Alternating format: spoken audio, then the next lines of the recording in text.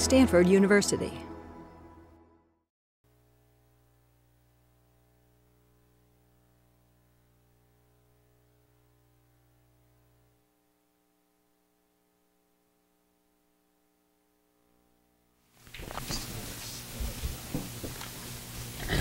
Okay. Can you hear me? Okay. Okay, welcome to, I guess this is EE380, but it's also been sort of overridden with our distinguished lecture series.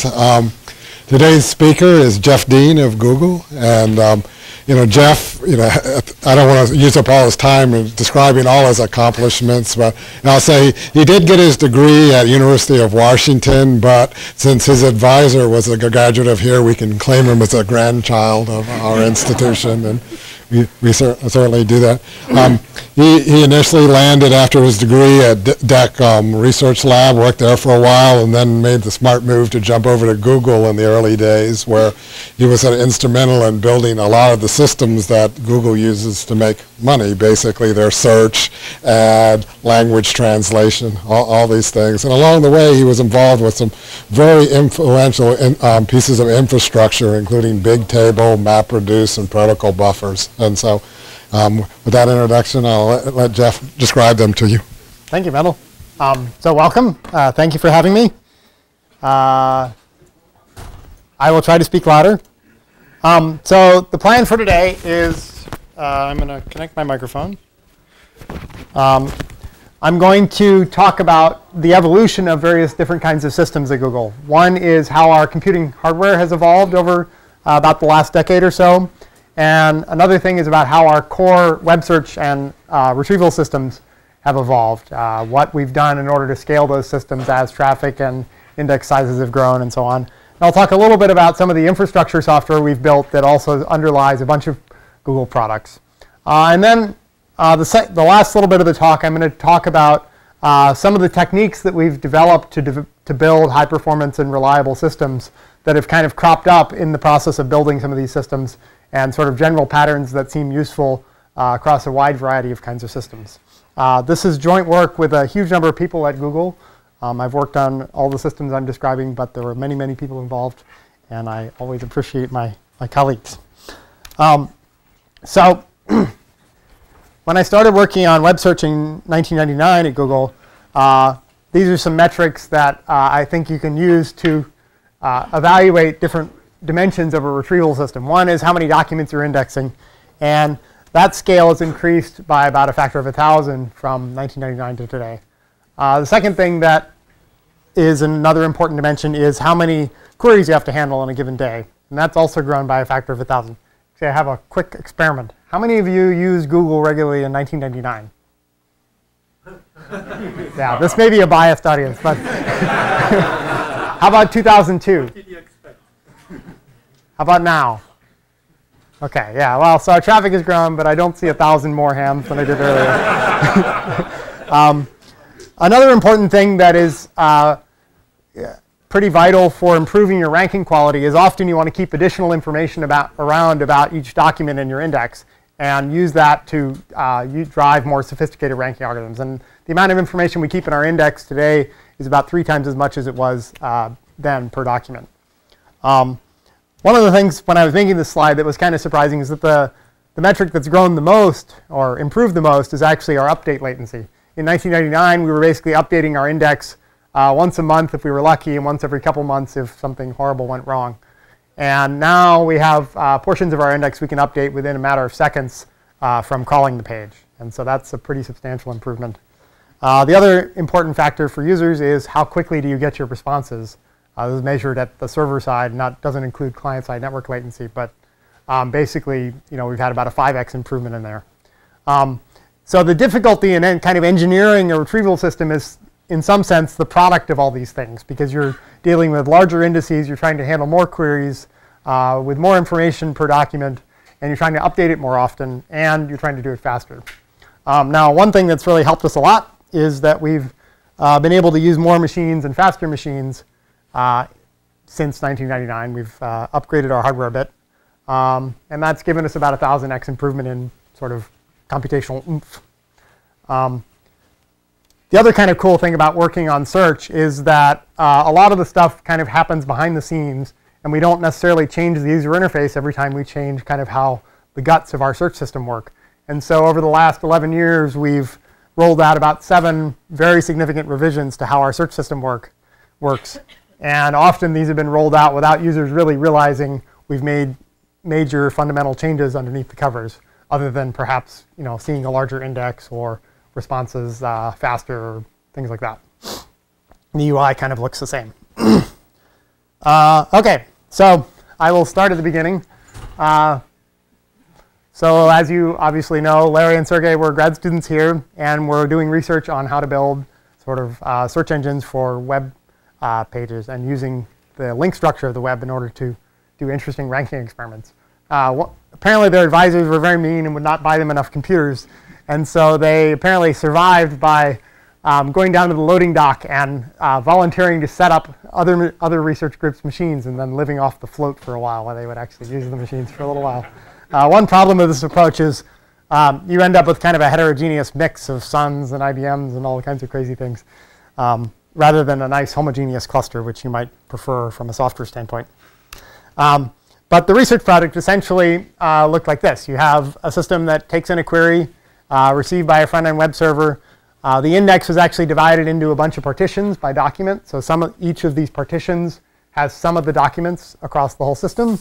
You send a request to the index serving system to each partition. It computes the best results for its subset of the documents and sends results back.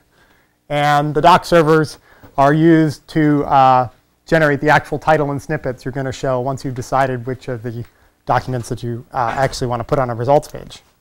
So the basic principles of a system designed like this, given a query, each index server can return you a doc ID, which is just a numeric identifier for a document, and score for that document, and gives you a bunch of those pairs. And the cost of the index serving portion of the system is essentially order number of queries times the number of documents in the index that you're searching. On the doc server side, the goal is, given a doc ID and a query, you want to generate a title and a snippet. One of the early things Google did that was different from search engines at the time, other search engines at the time, is that the snippet was query dependent. So given the search results, it would actually use the words in the query to decide what the summary of the document that they would show, as opposed to just showing the first 30 words of the document or something. That actually is a really important innovation, but it does mean that the snippet is query dependent, so you can't sort of pre-compute what are the snippets you want to show for every document. You have to do it for every document cross query pair. And the cost of the doc servers is really just order number of queries, because for every query, you're just going to show up to 10 results or 20 results or something. And so from a performance standpoint in a search engine, the cost is dominated by the index serving portion. The doc serving portion really doesn't matter at all, which is why you won't hear me talk about it too much. OK, so now that Google was a real company, we decided we should build our own hardware. And we were going to live off the commodity hardware curve that was driving a lot of the plummeting prices for desktop computers. So we actually decided that we would build our own hardware from these commodity components. The commodity components were great because they were really low price for what you got. They didn't have a lot of fancy sort of server level features that you might see in higher end machines, but they were pretty cheap. So we actually bought components, assembled them ourselves, and this was our first attempt before we hired mechanical engineers. They were affectionately known as cork boards because we actually have trays here. There are several lessons from this particular design. One is each tray had 4 computers on it, and they all shared a power supply to save some little bit of money. But it kind of induces additional failure modes that you really don't like when the power supply fails. It had 4 reset switches for so an operator could reset each individual computer. And it had a thin layer of cork to insulate the motherboards from the metal tray that they were sitting on. So the system in 1999 looked pretty similar to the original research project, except it had grown a bit. Actually, the first thing I worked on when I showed up at Google is they said, we need an ad system.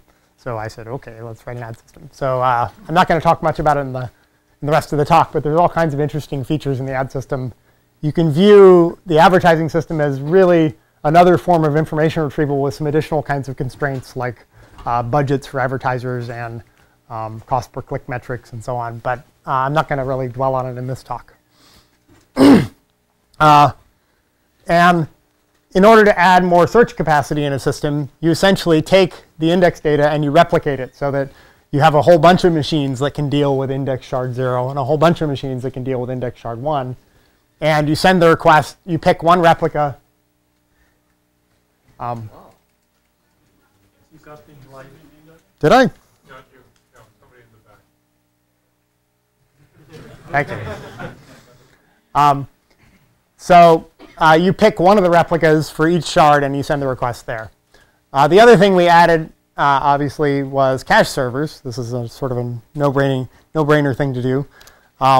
So caching in web search is a very useful thing to do. We actually cache both the results of index results and doc requests.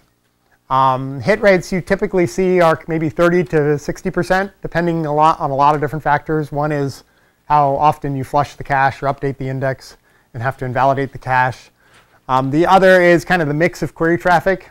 If it's a data center in Europe, it'll see a wider variety of languages. And so that will mean you'll typically get fewer cache hits than a data center in the US, where you see more English queries and fewer other language queries. How much you personalize the search results and how that affects what you can cache. So the main benefits of the caching system are obviously performance, because a few machines dedicated to caching, maintaining a cache on disk, do the work that hundreds or thousands of machines in your back-end systems are actually trying to do. So a few machines do 50% of your work, and then the other 1,000 do the other 50%.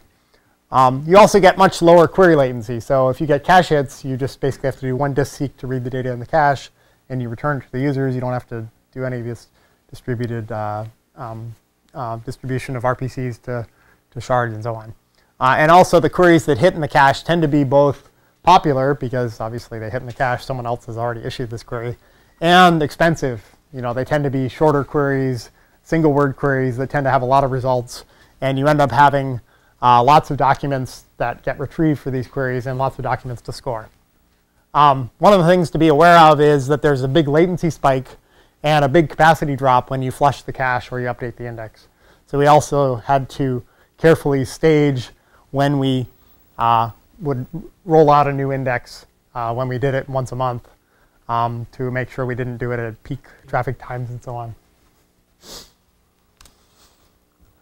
So I'm not going to talk too much about our indexing system, except maybe in a little bit in the later versions of it. But in 1988, 98, and 99, it was basically a simple batch indexing system. The initial versions didn't really even have checkpointing, so you just kind of try to take a whole bunch of raw documents on disk, take all the words from them, sort them, and invert them. And you would essentially then end up with data structures that you could use to serve the index shards. We didn't actually have checksumming of the raw data. And the machines we bought at that time, consumer class machines, typically didn't have, not only didn't they have ECC, they didn't even have parity in their memory. So a rather frustrating thing when you're sorting a terabyte of data without any parity is that it ends up mostly sorted. And if you try it again, it ends up mostly sorted a slightly different way. So it's especially bad for merge sorts, because you flip a bit, and then all of a sudden you ignore like all the data downstream of that particular input file you're merging. So a colleague of mine likened this to programming with adversarial memory. And so we developed one of the early kind of modules we developed was a file abstraction designed for small records that actually appended little checksums and could resynchronize with resynchronization patterns when it detected corruption. This is still in use today for a variety of things, and it's pretty useful. So as we got more mature, we kind of got more comfortable with our computer design. We ended up building computers with cases and all the connections on the front, which was a good idea.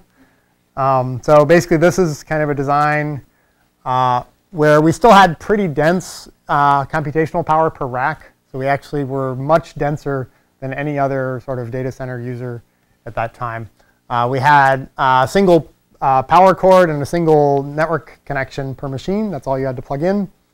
And at the time, we were not running our own data centers. We were in hosting centers that charged us by the square foot and not any other factors. So, which was kind of a curious business model, but what do we know? So our incentives were to pack as many machines as we possibly could into these square feet. And we often had to help them a little bit with some cooling. As a consequence, we actually got pretty good at moving out of bankrupt service providers and into other ones. You can get pretty efficient at it. You can have the racks all ready to go. You just wheel them in, and then you just kind of cable together the top of rack switches, and away you go. So one of the important things in this period of 99 kind of to 2001 is we were really growing two of those dimensions at the same time. The index grew by a factor of 20 or so over that period. At the same time, we were getting kind of 15-20% traffic increases per month and signing big deals. So we signed a deal with Yahoo to provide their search service in July 2000, and basically our traffic doubled overnight as a result of that deal. So July 5th or whatever it was, we turn on the spigot, and now we have to handle twice as much traffic. So we did a lot of work on performance of the index serving system. We were deploying more machines kind of as fast as we could, but it was still pretty challenging, and you couldn't really we couldn't operationally deploy them as fast as we could. So we basically needed to come up with lots of software improvements over that period as we so we would kind of roll out a new index, then we work on software improvements for a while, roll out the new index with some new server software that was hopefully higher performance, so on. So over this period, this is kind of the way things went. We wanted to increase our index size because we believed that index size was a very important way of increasing search quality. Basically, you want to be the place where if you do a search and there's a page on the web, you find that page. And in order to do that, you have to have a very large index. So we're constantly increasing the size of the index. When you increase the size of the index, you have to keep partitioning it more finely in order to keep response times within a reasonable rate. If you tried to have like 1 or 2 index partitions, your latency would be too high. So essentially, as you're increasing the index size, you're adding more and more index partitions. And as traffic is growing, you're adding more and more replicas. So there goes more shards, bunch more shards, more replicas, more shards.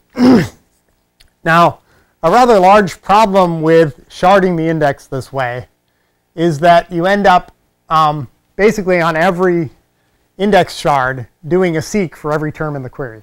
And so disk seeks are not the most highly performant operations one can do. And so you end up basically being very disk seek limited and not really utilizing all the disk bandwidth you have there. Now, there are a lot of tricks you can do. You can build other kinds of auxiliary data structures on disk that allow you to kind of get more information per seek by pre-intersecting terms that are commonly appearing in queries. You can try to compress the index data, so you have to read less data from disk, which will help you because then in the time you're not seeking, you have to read less stuff. But essentially, it becomes more and more problematic. Now, one issue is as you try to work on index compression and you add more and more machines, you eventually realize that,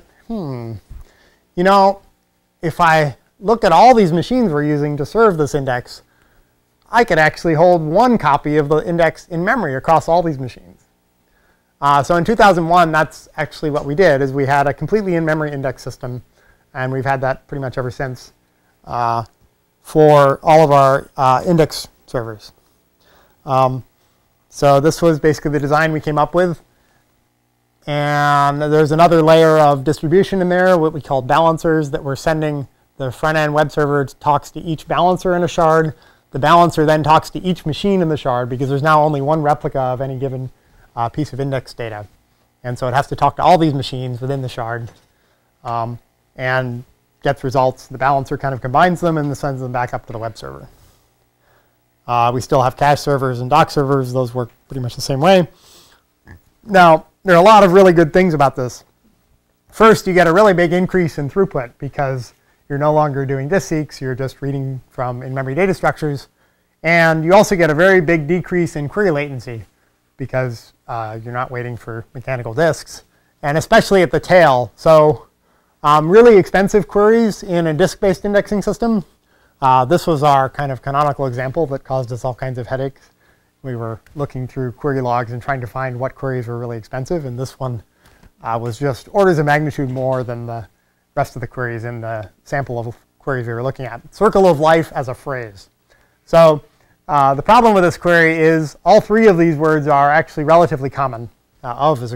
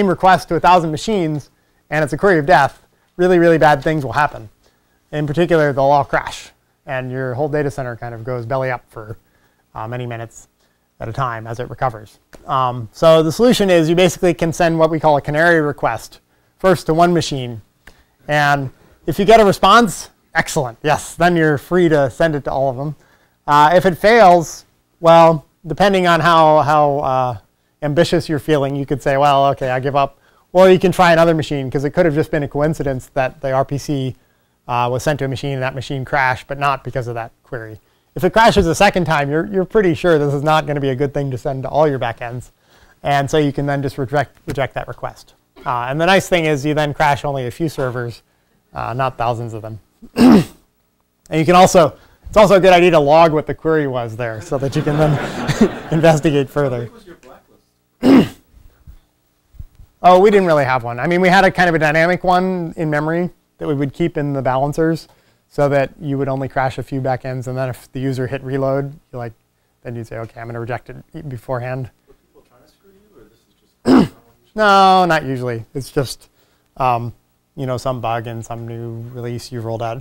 You're also, remember, rolling out new releases really fast. And you've replayed all of last month's logs or a large fraction of last month's logs to make sure it doesn't crash. But you're always getting new kinds of queries and things like that. So we kind of caught our breath a bit and then redesigned things a fair amount in 2004. This was kind of the first time we were able to rethink things from scratch. And essentially, we unified the index servers and doc servers. So we now have a multi-level tree for query distribution. Is kind of generalized from what we had before, where we had a fixed number of levels. We have the leaf servers that are able to handle both in-memory, both index and doc requests. We have a thing called a repository manager sitting on the side that deals with this index is made up of a whole bunch of shards, thousands of shards. And as a new shard becomes available, we'll just switch that one shard. So an index switch is not kind of this big monolithic event. It's now kind of a very gradual process that's happening all the time. And the cache servers cache partial results. And then you issue requests for the pieces of the index that are new since you last had that cache request. Yeah. So we kind of were able to, at that point, clean up a lot of the abstractions that had kind of evolved over time. One of the things we wanted in this system was the ability to do easy experiments. So when you have a new ranking idea or a new ranking algorithm you want to try, often you need to access some new kind of information that you want to pre-compute for every document in the index. And the old way of doing that was you had to kind of build a test index with the new information baked in, which was a very painful process to build a whole new index just to try out your ranking idea. So we wanted it to be easy to experiment so that you could attach new data to an existing index, roll out a new ranking algorithm, try that for a fraction of the traffic. If things look good, then roll it out to a larger fraction. We also wanted it to be higher performance because we were getting more queries all the time. And we'd actually gone a little too far in terms of our index compression schemes. And we're using very densely encoded bit-level encodings because the original scheme was designed for things to be on disk. Ironically, the fact that it was so small was what made it actually end up fitting in memory for the first time. But once you have a system where you now care a lot about throughput, you actually want to relax how compressed you put things to make it a little faster to decode, because now you're not streaming it off disk where you don't really care about CPU usage because the CPUs are so much faster than disk, but you actually care about CPU usage. Yeah, so this is basically just saying we came up with a new format. So I'm going to skip ahead. The new format, we actually have a single flat position space, unlike the old format, which had a two-level document identifier followed by word position within that document pair. And this new format needs to be compact. We can't really afford to have a 32-bit value for every word occurrence in the index. We'd like it to be more compact than that. But we want it to be very fast to decode. One of the great things about retrieval systems is you get to work on all kinds of fun encoding formats. So I will take a brief diversion. So given that we want it to be fast, we know we're not going to be using bit-level encoding formats, but something byte-aligned. So a very simple thing you can do when you want to have variable length integers encoded is to use 7 bits out of every byte to encode 7 bits of the value, and then a continuation bit to say, are there more bits? Is there another byte that follows this that has another 7 bits of data? So numbers between 0 and 127 you can encode with 1 byte. Those that need 7 more bits take 2 bytes, and so on. And then that continuation bit tells you, delimits whether it's part of the previous byte's number encoding or is a new number. Now, one problem with this is there's a lot of shifting and masking and looking at continuation bits in order to actually decode the number. So one thing you could do is you can say, well, maybe I'll just encode a number between 0 and 3 that tells me how many bytes the number, the full encoding of the number is, and then use the other 30 bits of the number to actually encode the value. So I can limit myself to 30-bit numbers instead of 32 bits, steal 2 bits, and then 0 means it's a 1-byte number, 1 means it's a 2-byte number, and so on. And this is actually faster. You have fewer branches and less shifting and masking to decode things, if you're willing to limit yourself to 30-bit numbers. What we actually have in our index is obviously a whole stream of numbers that we want to encode. And so we can actually afford to do things where we can say we want to encode a group of 4 numbers. That's the task we're going to give to ourselves. And what we're essentially going to do is take that 2-bit encoding from the second thing on the previous slide, and we're going to pull those out into a 1-byte prefix for this group of 4 numbers. And so now we have it all packed together as a single byte that has the length information for each of the 4 numbers in this group. And then the rest of the data will be in 1 to 16 in the remaining bytes of the group. And so the whole group will be between 5 and 17 bytes. Then you just kind of encode the numbers that way. So one nice thing about this is decoding is pretty fast. You basically load this prefix byte. You can then use that value to look up in a 256 entry table, and it tells you exactly where the offsets are in the rest of the group for the numbers and what the masks are that you should use to decode them. And furthermore, you get a lot of instruction level parallelism. Once you've done this lookup, you can essentially decode all 4 of those numbers in parallel, and you don't take any branch mispredicts or anything really. It's actually a factor of 2 roughly faster than most of these alternatives. So there's lots of different encoding formats. It's all fun. What's the raw number? The raw number? You didn't encode? How many megabytes? Oh, it's probably quite a bit faster, but it's kind of a memory trade-off, right? So if you just were streaming through memory, you could do it at gigabytes per second, but it would cost you, 3 to 4x in memory probably. So then the system obviously has continued to evolve. One of the major changes we made in 2007 was this notion of universal search. So previously we would just search web documents when you went to google.com, and you'd have to go to these other properties that we developed over time, like books.google.com and news.google.com, to search these other kinds of corpora. And a problem with that is the user doesn't really know necessarily that these other corpora even exist in some cases, or they're certainly not going to take the time to go to each one of these and search, perform their search on all the different properties. So we'd like to actually search all the information we have when they go to google.com. And in order to do that, we essentially took all these different properties and said, OK, we're going to search them at full web traffic levels. And we have actually an indexing service that sits underneath it that is able to roll out new index updates to these different corpora and switch things over.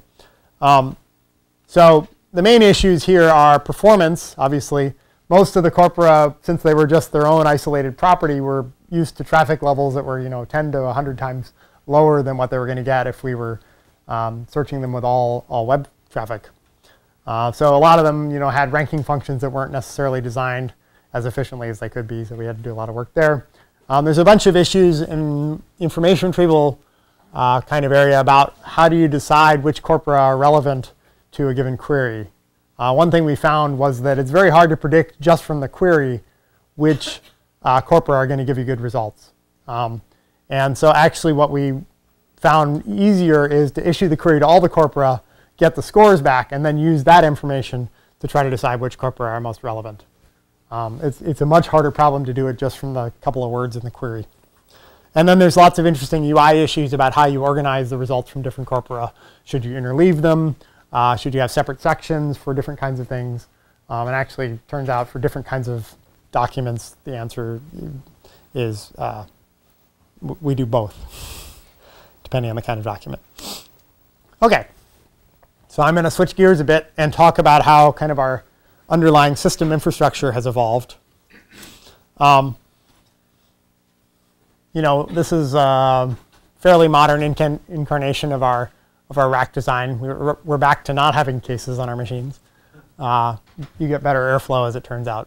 But they look better than the corkboard, don't they? So essentially, these are still commodity class machines. They have kind of a rack level switch that connects to a bunch of other, connects to a central switch. They're all running Linux plus a bunch of in-house software that I'll describe. Now, this is kind of a list of things that happen that go wrong that I collected from one of our operations people. Things get a little bit better after the first year of a cluster because it's kind of broken in a little bit. But these are the kinds of things that you have to deal with when you're building software on top of this kind of computing platform. Obviously, things like individual machine failures or disk drive failures you would kind of expect. But there's a lot of kinds of things that affect multiple machines at the same time, like a whole switch dying. That's actually not so bad because those machines just kind of drop off the face of the map. But if it gets slightly flaky and starts dropping some packets but not all, you can still kind of talk to the machines, but it's just very slow, then that's actually kind of worse from a software standpoint because the machines kind of look alive but are kind of half there. That's actually quite painful. In terms of long distance links that connect our data centers, these are all actual reasons that have caused our long distance links to die. Things you would not expect. They're not taught in software and hardware reliability courses. What should I tell you about? Dead horses. Yes, turns out horse graves are very deep and will actually sever fiber that you've buried. Drunken hunters. This was in Oregon. Apparently, there wasn't much actual things to hunt, and so some hunters saw some nice things mounted on poles across the valley and decided they would be interesting to try to shoot them. So in this kind of environment, you really have to have the reliability and availability come from the software, not from the hardware. And even if you were to spend more money and buy more reliable hardware, at the scale that we're operating, that hardware is still going to fail. So you still need that reliability and availability to come from the software. And so I'd actually much rather have 3 times as many machines that are less reliable because you get a lot more computing oomph per dollar that way. OK. But assuming you have a lot of machines, you'd like to, and you're running in this environment, there are a few things you'd like to be able to do. One is you'd like to be able to store data persistently with high availability. So that means not on a single machine, obviously, or maybe not even on a single rack, given the problems we saw previously. And you'd like high read and write bandwidth to the data you've stored. You'd also like to have the ability to run large-scale computations reliably and without having to sort of deal with individual machine failures. Let me briefly talk about the Google file system that was developed at Google in 2003. Essentially, it was a file system optimized for the kinds of workloads we had, which were very large files. So typically, a whole record of files of things that documents we'd crawled. So the files were, hundreds of megabytes, gigabytes in size, not, tiny 5K files. And the design that we came up with was the master was going to manage the file system metadata, so file names and information about which different servers were storing different pieces of that file. But the data would actually be spread across lots of machines in the data center, running a process we called the chunk server. And clients, when they actually wanted to read the data in the file, would talk directly to the appropriate chunk server. So clients talk to the master to figure out where the data is, but then they read directly from the chunk server. And the files are broken into chunks of roughly 64 megabytes in size. And because we want to tolerate machine failures, we're going to replicate chunks across multiple machines. So we're going to make multiple identical replicas of the same chunk, typically 3. So in this example, I've shown C0 is replicated on both chunk server 1 and chunk server n. C5 is actually replicated on 3 of the ones illustrated here, and so on. So a client actually has 3 possible locations they can pick from to read the data.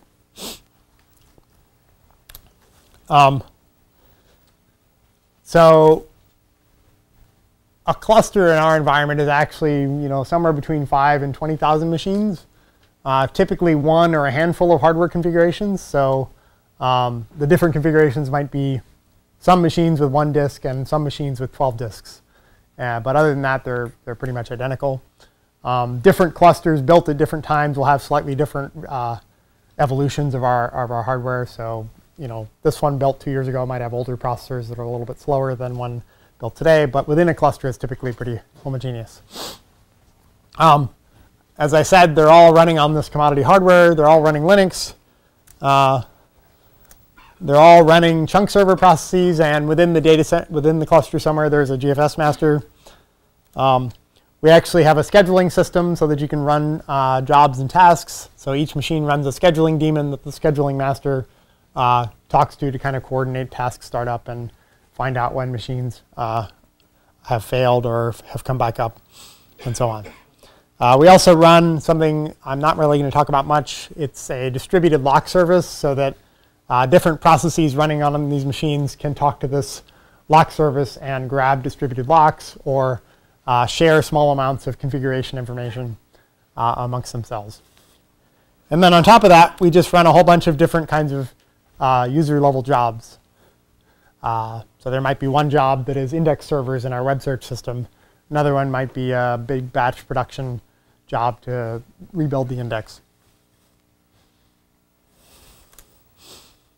OK, so one of the problems that you have when you have lots of data is that it takes a long time to do anything with it.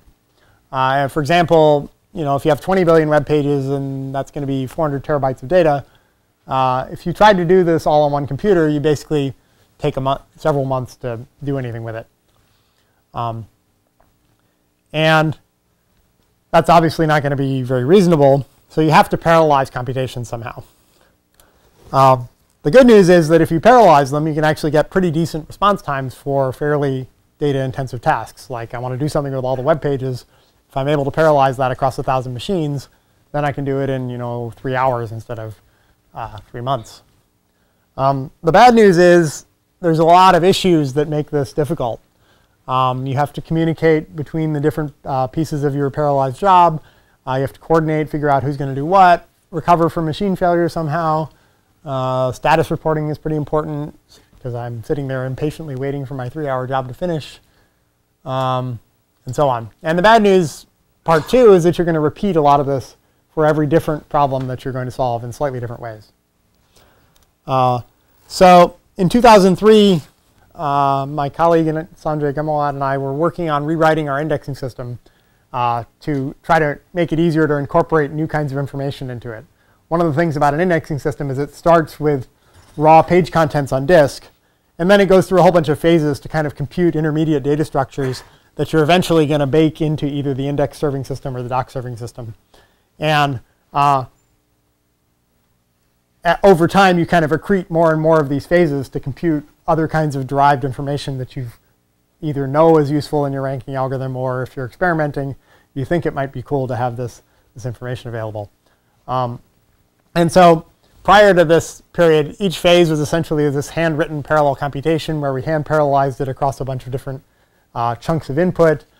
We would have handwritten checkpointing code to basically deal with fault tolerance. So if a machine crashed, you would revert to the last checkpoint that that machine had saved and restart the computation from there and roll forward. So eventually, we squinted at all these different phases in our indexing system and said, a lot of these look pretty similar in that they're extracting something from some input and transforming it in some way and then producing some output.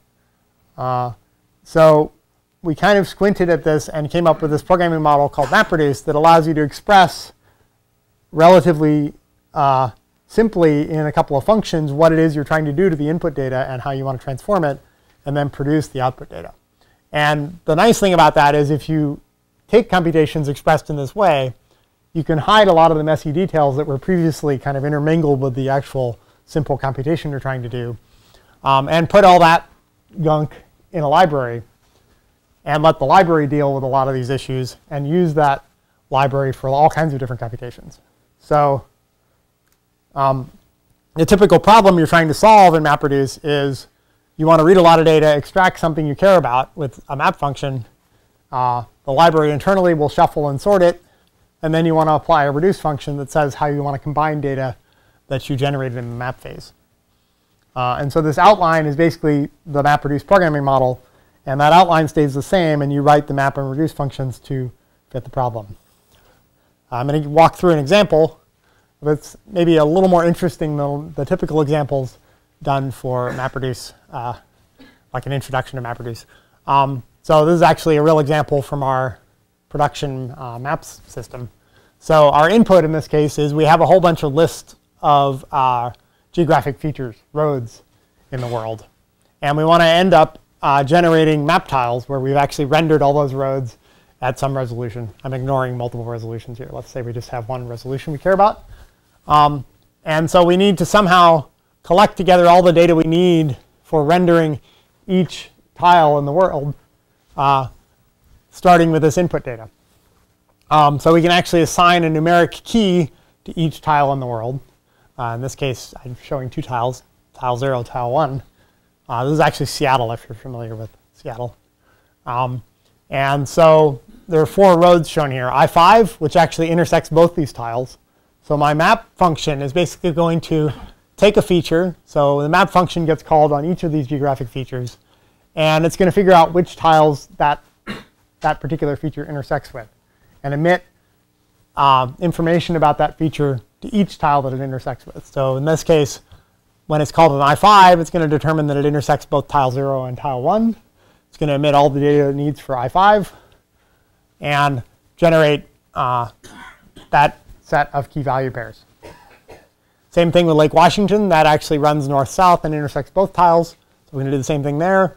The 520 bridge actually only goes in the top tile. So we're going to emit just one copy of that to tile 0. Similarly with I-90, which intersects only tile 1. Then there's this big shuffle phase where we take all the keys that the map function has output, and we combine things by key. So we cluster everything together that has key 0, and we have all the data we need to render tile 0. And then we cluster everything that has tile 1, or key 1, and then we have everything we need. And then we invoke the user's reduce function, which for every tile is then going to get a list of all the geographic features that intersect that tile. And the actual reduce function in this case is actually going to render things in a JPEG image and generate the JPEG image as the output. So pretty simple computation when you express it in MapReduce, and the underlying implementation will take care of a lot of the details. In particular, there's going to be a master that's going to coordinate the process of splitting the input into a bunch of different chunks so that it can get parallelized across a whole bunch of different machines. I didn't mention that the user can specify a partitioning function for the reduce phase to group different intermediate keys to different partitions, so they can control the level of parallelism you get on the reduce side. And essentially, the master is going to find out who the free workers are. It's going to assign them map tasks. And the worker is going to read all the records in that particular map task and invoke the user's map function and generate the intermediate data into files. And the master is then going to assign reduce tasks to free workers. And those workers will then read intermediate data that's been generated by the workers who perform map tasks. And then it's going to sort and then apply the user's reduce function. So the way this looks in graphical form is essentially like this. You have a whole bunch of input data sitting on a distributed file system. The master breaks it into chunks. We'll tell different machines to process different chunks. The map tasks generate output onto their local disk or in memory if there's not very much output. And then it'll get shuffled by the framework. And then the user's reduce function will be invoked and will produce output.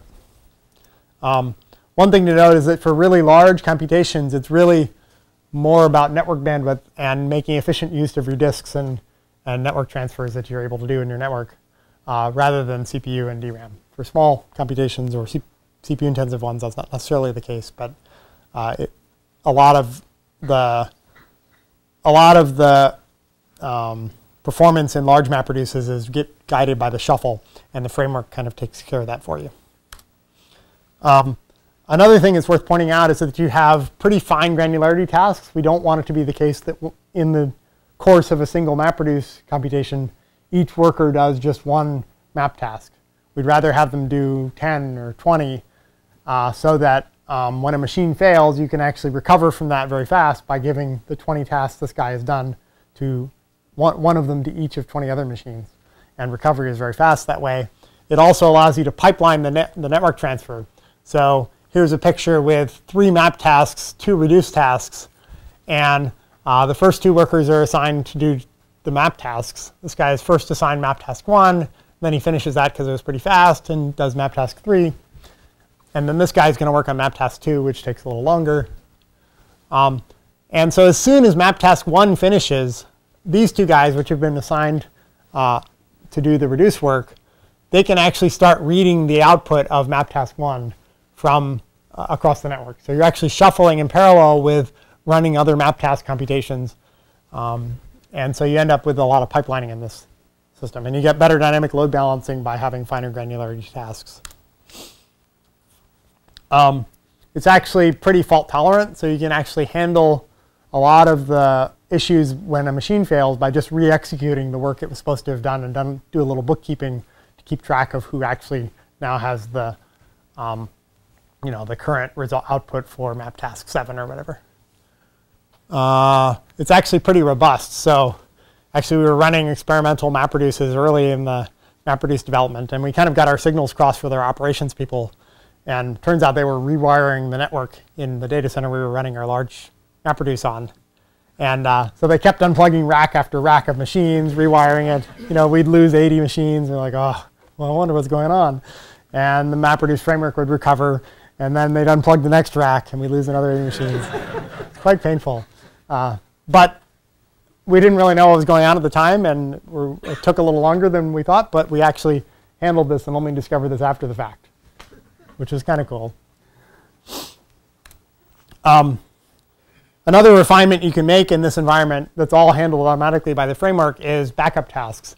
So if you have slow workers that are slow for reasons independent of the actual input data, maybe they're just running a lot of other jobs at the same time, or their network is congested, then you can actually, they can lengthen the completion time a lot, not because the input data is slow, but because of other issues.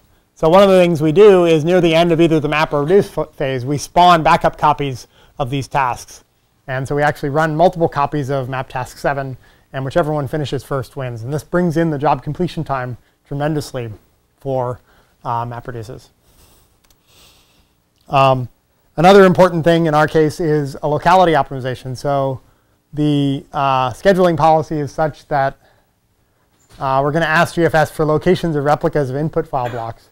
And we're going to try to schedule map tasks so that they're local to that particular machine, or at least on the same rack. In the interest of, here's some stats about how MapReduce has been used over time within Google. It's, I won't really read it all. We're roughly processing an exabyte a month now, running 4 million jobs a month. Kind of interesting. I don't know.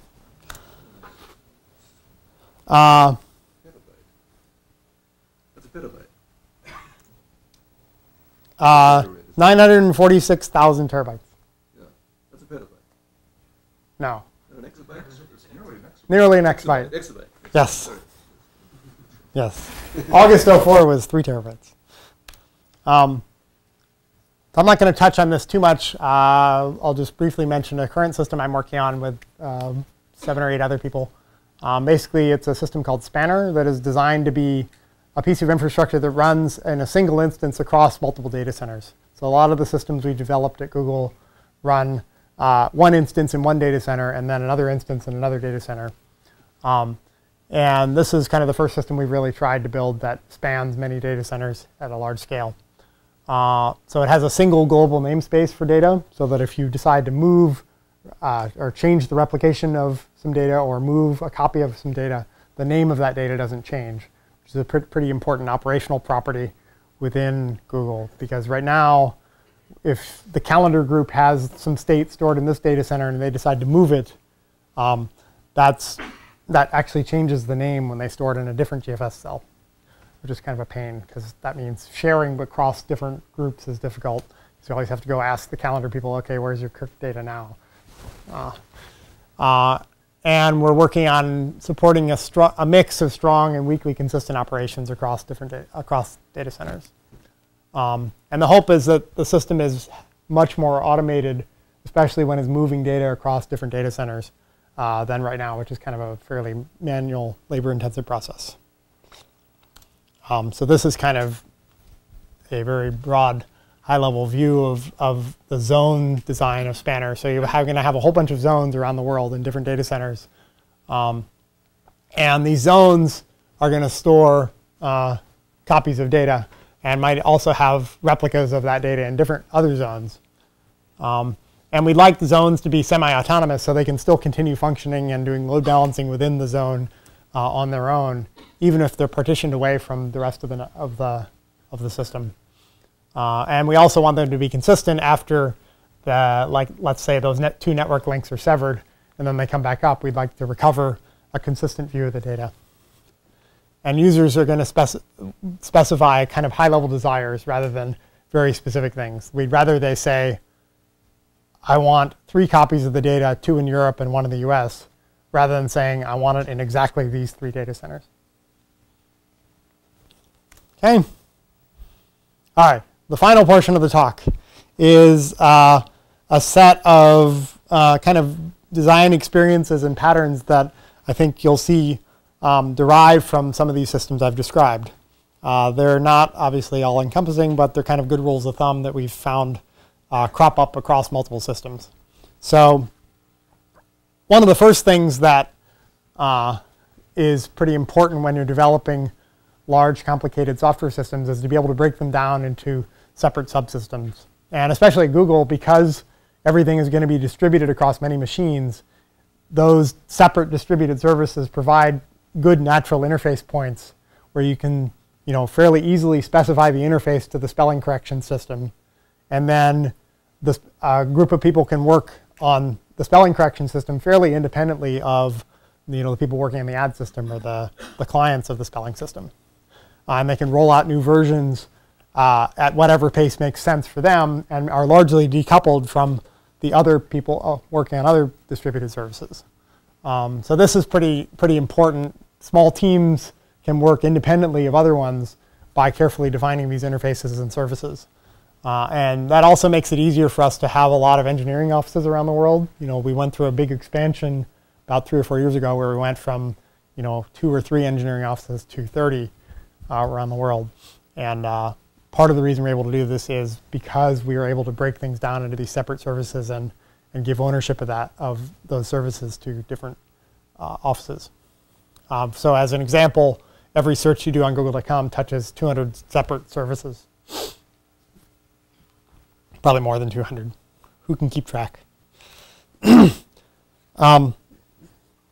another pretty important thing when you're trying to design a system is, given some basic problem definition, how can you choose what the best solution is? And the best has a lot of kind of qualitative aspects to it. Is it easy to understand? Is the interface clean? But it also has some quantitative aspects, like how is it going to perform, and so on. And so a really important skill when you're designing systems is being able to estimate with a back-of-the-envelope kind of calculation what the performance of a system or several alternative designs is going to be without actually having to build it. If you have to build 4 versions and measure them in order to figure out that, wow, those 3 were really bad ideas, then that's not going to be very good. So a while ago, someone asked me to give a talk, and I put together this list of numbers I think everyone should know. Maybe not everyone, but everyone designing software systems. And they're a pretty broad spectrum in terms of magnitude. One of the things you notice about data centers is that they're far apart. And so it takes you a long time to go between them. The other thing is that memory is really fast and disks are pretty slow. the middle one there, compress a kilobyte with cheap compression algorithm. That's actually pretty interesting because often you can get a factor of 2 compression with a very lightweight compression algorithm and save yourself actually quite a bit of network bandwidth. And try to avoid disk seeks if at ever possible. You know, motherhood and apple pie, I guess. But that's pretty impressive about Netherlands because that's, I mean, that would be 30,000 miles if you were going at the speed of light, but you're obviously not. But it's a significant fraction of the speed of light. yes. Well, I mean, it is basically sending over fiber optic cables. Yeah. So for example of how you can do this, so how long is it going to take you to generate an image results page? And let's say I'm tasked with this thing. I have to generate 30 thumbnails for an image search. And I have one design where I'm going to basically, for each of the 30 images, I'm going to do a disk seek, and then I'm going to read the quarter megabyte image, and then I'm going to go on to the next image. So that's one design. It would take me, you know, roughly half a second. Obviously, design 2, not obviously too difficult to figure out that if you issue the reads in parallel and you have enough disks, then it'll actually go quite a bit faster. Back of the envelope tells you, you know, it should be 20 milliseconds or something. Actually, probably because of variance, when you're talking to lots of disks, some of them are going to be a little bit slower than others. But it'll be significantly better than the first design. And the back of the envelope calculations allow you to work out lots of different variations. You know, if you're going to cache in this system, does it make sense to cache the thumbnails as single images? Should you cache a whole set of thumbnails in one cache entry? Does it make sense to pre-compute thumbnails? And these kinds of calculations are the kinds of things you should be doing over and over in your head when you're designing a system. The other thing that's pretty important is to know kind of the back of the envelope numbers for things you're building on top of. If you don't know, you know, roughly how long it takes to do a write into your cache system, then by cache I mean like a disk-based cache, higher level software system, then you really can't tell if it's a good idea to cache things or not. So another thing that I've found when you're designing software infrastructure that's going to be used by a bunch of different groups or people is that if you ask them what they want, they'll tell you many different things. And it's really important to listen to the commonalities and figure out what it is they all really want. It's a good thing. But to, you know, if they tell you they want 8 different things, usually 6 of them might be in common. And you should pick those 6, and you should do them, because that's clearly going to help a lot of people. If you really stretch yourself, you can usually handle an extra one that would help a lot of people too. But if you try to do all 8, it's really going to probably result in a worse system for everyone, because the system will get much more complicated because that 8th feature just drove you over the edge of complexity in some way. And so that really is going to compromise all the other clients, or possibly even the clients you're trying to help while trying to do this. What about what they need instead of what they want? Yeah, well, it's a subtle distinction, but it is also important to listen to what they're saying, and then sometimes translate that into, if I did this feature, then you wouldn't need this other thing you're asking for. And they're like, sometimes they say, oh yeah, that's true. Another thing I found is that you don't want to build infrastructure just because it's fun to build infrastructure. You want to build it to address real needs. And another trap is kind of to, when you're designing something, to imagine these hypothetical uses. Like, what if we had a client who wanted to do this? And you design a lot of complexity in because you imagine that would be useful, but no one is actually asking for it today. So you need to kind of try to imagine what are likely potential uses versus unlikely ones that you think would be just challenging to handle. And the best approach, ideally, is to use your own infrastructure at the same time you're trying to build something that sits on top of it, because you get very, very fast iteration with this approach. You know, you can roll out a new feature. You can put a feature in the infrastructure that makes sense, or put it in your application if it doesn't make sense to put it in the infrastructure, and get quick feedback on how the interfaces are evolving and how hard they are to use. If you can't do that, then you should at least sit very close to the people trying to use your infrastructure and get very rapid feedback from them. Another thing is design for growth. So you try to anticipate which parameters of your system are actually going to grow and how much. over time. Obviously, you can't do this perfectly. If you could, you'd predict the future, and you'd all be better off. But I've often found that it's not really useful to design a system so that it can scale infinitely. If you think about the in-memory example, our original disk-based index, we made that evolve pretty well. But once the number of queries we were handling per day crossed a threshold that was like 100x what it was handling originally, then a very different design made sense. Not having any of the index data on disk, having it completely in memory. And so when you have parameters that change by 2 orders of magnitude, that probably means the original design is not going to be the right one at that much larger scale. Another common pattern that crops up is when you're building a distributed system, there's a temptation to build a completely distributed state as opposed to having a centralized component. Turns out you can actually go quite far in a lot of distributed systems with a centralized component that has some amount of state that makes a lot of things easier. So good examples of this are GFS, where we had the centralized metadata master, Bigtable, which I didn't talk about, but has a centralized master that coordinates load balancing across a bunch of machines. MapReduce has the master for coordinating, handing out of map tasks, and various other examples. It's important to keep the master from being a scalability bottleneck. So you don't want it to be involved in a very frequent kind of operation. But in terms of oversight of a much larger system, that system works pretty well and will actually scale to thousands or 10,000 workers. Probably not 100,000 machines, but and you have to have careful design in order to keep that master out of the common case kind of operations. But as a benefit of having a centralized system, it's much simpler to reason about the state of the system, and you also get a nice centralized place where you can hook on status information, or a place where you can go find out what is the state of the system in a more centralized manner.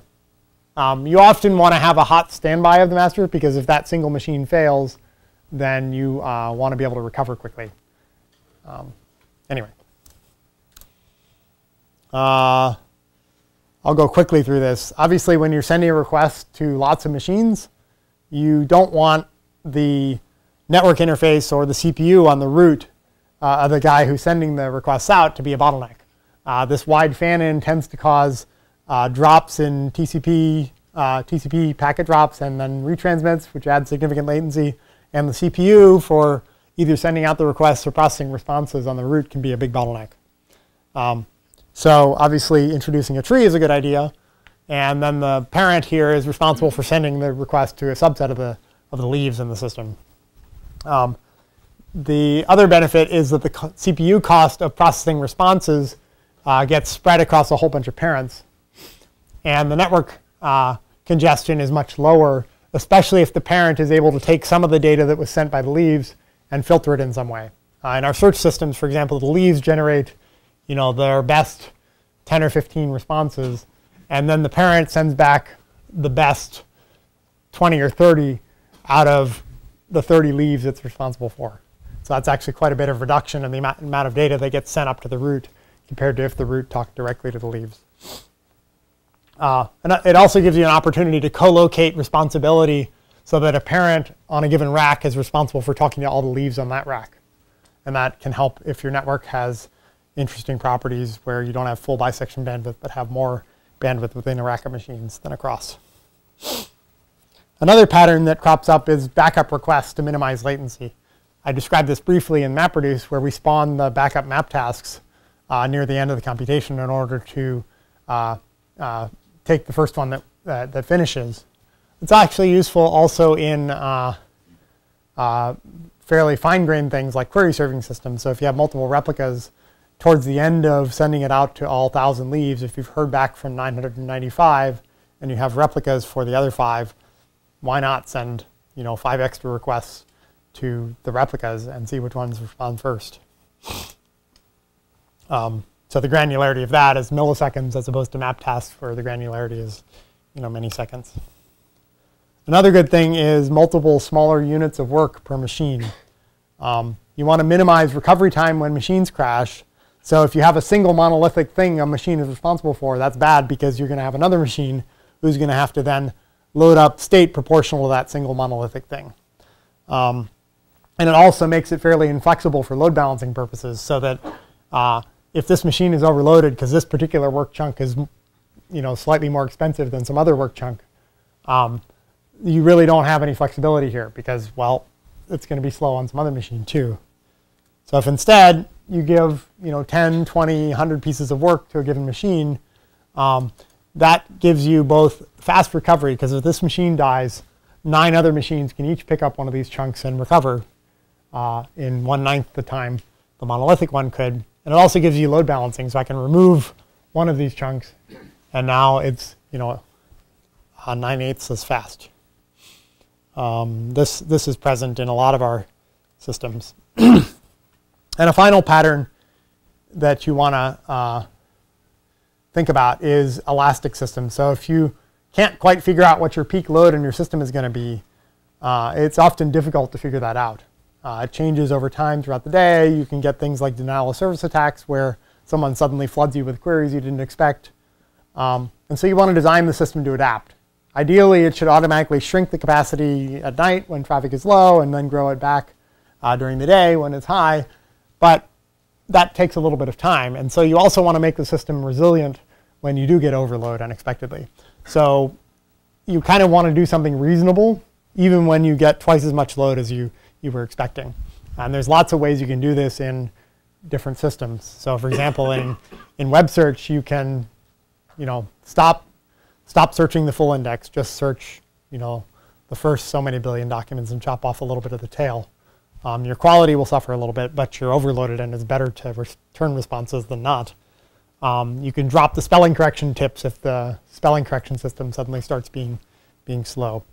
And another thing that helps in overload is to start employing more aggressive load balancing when the imbalance becomes more severe. So when things are roughly balanced, you want to do that.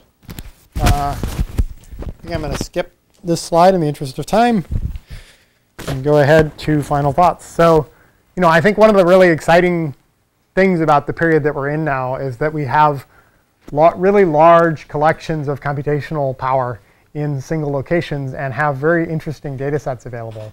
Large fractions of the world's knowledge are now online. There's all kinds of interesting new data sets available. And there's a proliferation of more powerful client devices that I think can interact with these data center-based services in interesting ways.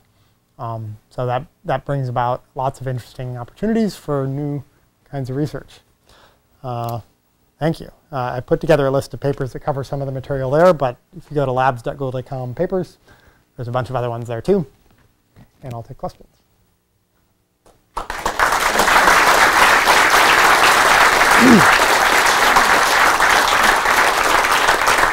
Sure, in the front row here. So when applications are deployed to data centers, do they express their demands as demands for a small number of fungible resources, like I need so many CPUs, so many disks, or is it more complicated than that? So the question is, how are application resource requirements actually specified? In our scheduling system, you actually ask for a certain number of tasks, and each task has a set of properties, like I need 2 CPU cores, I need this many gigabytes of memory. And the scheduling system then tries to fit all these different, basically it's a big bin packing problem. So that's kind of the level at which people schedule things. And then on top of that, people build higher level things where you don't have to specify quite as much. So it's a multi-dimensional bin packing. It is, yes. How many dimensions are there? Is it a handful, or is it? It is just a handful. So it's basically memory, CPU, network, and disk are the main ones. Yeah. Seems very node-centric. How well coordinated are you with network management? Very nerd-centric? Node. Node-centric, sorry. I was hoping it was nerd-centric. Yeah, well, that too. Node-centric. Node-centric. Yeah, I mean, I didn't talk a lot about the networking because I tend to work on sort of system-level software. But yeah, there's lots of interesting networking issues. And over time, the networks we've been building in our data centers have grown in sort of capabilities and bandwidth and reduced latency. Right, so, but is that do you try to coordinate with networks, or does that sort of go on in parallel? It goes on in parallel, but we kind of keep each other informed of what we want to see and what we expect to see in the network in a year from now, and how can we take advantage of that. Yeah. What are the sort of top things that keep you awake at night as sort of the future for infrastructure? What are the big problems? So the question is, what are the big infrastructure problems?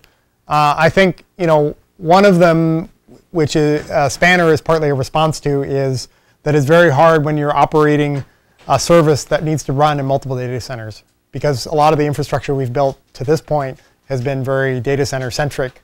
And so we've kind of cobbled together a bunch of tools on the side that solve some aspects of the cross data center service deployment. Like there's one tool you can use that helps you monitor your jobs in multiple data centers. There's another one that helps you transfer files around. And I think that's caused a fair amount of complexity, because there's lots of different tools that each solve one aspect of the larger problem. And it means more complexity for people trying to do those deployments. So I think simplification of complexity in this area is a big one. Yeah, in the back. So the volume of data on the web is growing, and the amount of information you can store in solid state in an office is also growing. How do those trends compare? I mean, are we reaching a point where you can put the whole web in a room, or is it verging to where it would be impossible to buy enough machines to keep up? So the question is, how is the growth of the web keeping up with our friends in the hardware disk drive and flash industries? I think it depends how you define the web.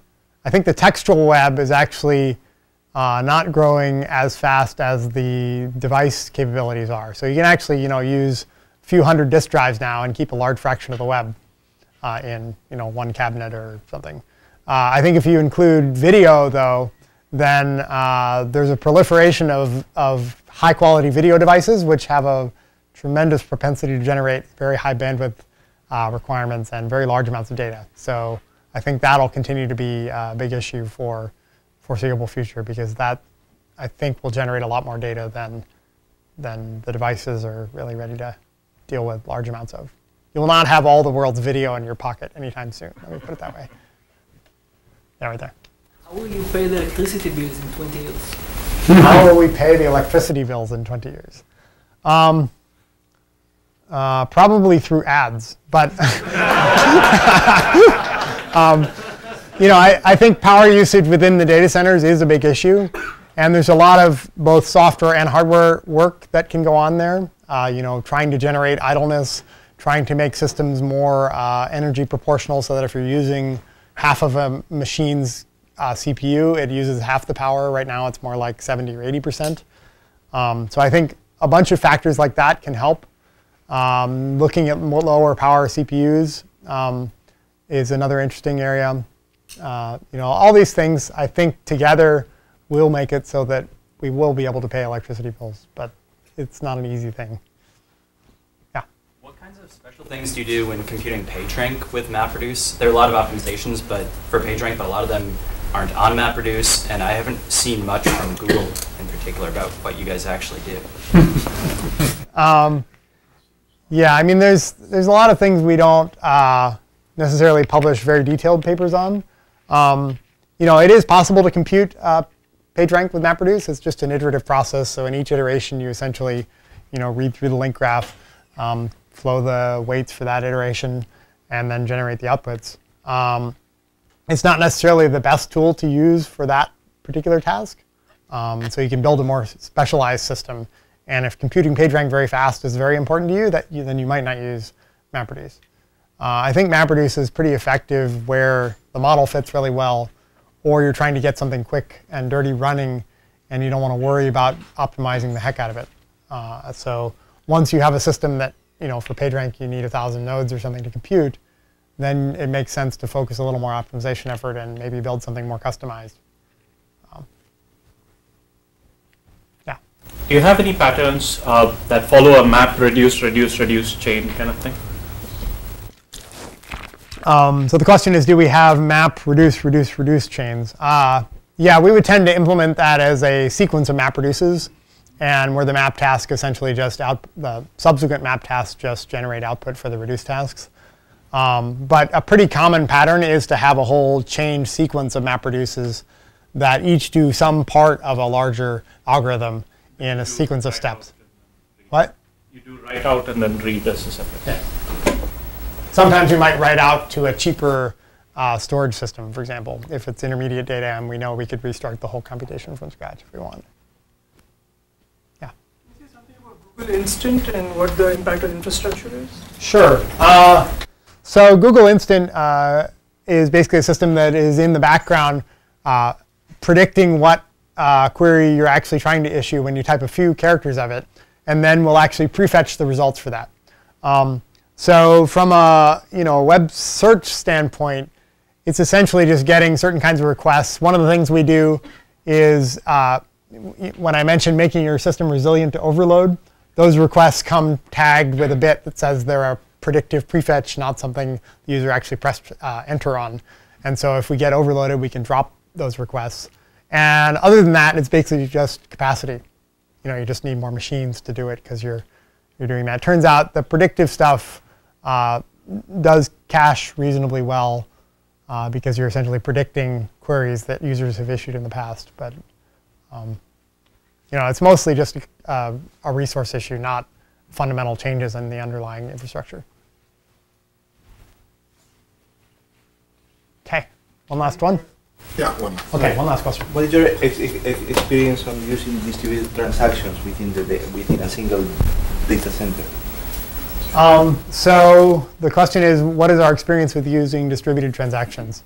So we don't have a huge amount of experience with that. A lot of the infrastructure we've built in the past has kind of avoided implementing distributed transactions. For example, Bigtable has single row transactions, but not distributed transactions. In retrospect, I think that was a mistake. We probably should have added them in because what ended up happening is a lot of people did want distributed transactions. And so they hand-rolled their own protocols, sometimes incorrectly. And it would have been better to build it into the infrastructure. So in Spanner, for example, we do have distributed transactions. We don't have a lot of experience with it yet. There are actually places in the Bigtable implementation where it would have been useful because we also hand-rolled our own protocols for a couple of the subtle features in there. And it would have been better just to have that available to everyone. OK. Thank you.